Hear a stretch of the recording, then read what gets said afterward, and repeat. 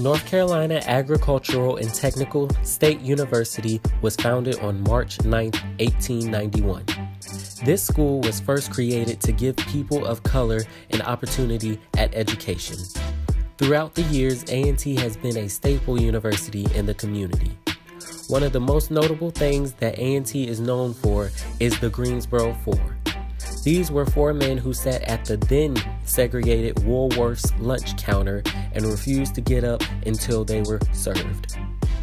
This caused sit-ins all across the country and eventually led to various public places to be desegregated.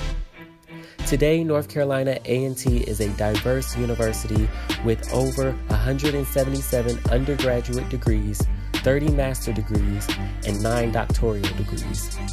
The university has an enrollment of over 12,000 students and is growing every semester. The faculty and staff will make you feel right at home.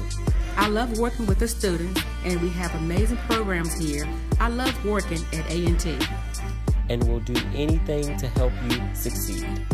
This is North Carolina A&T State University. At Geek Pride,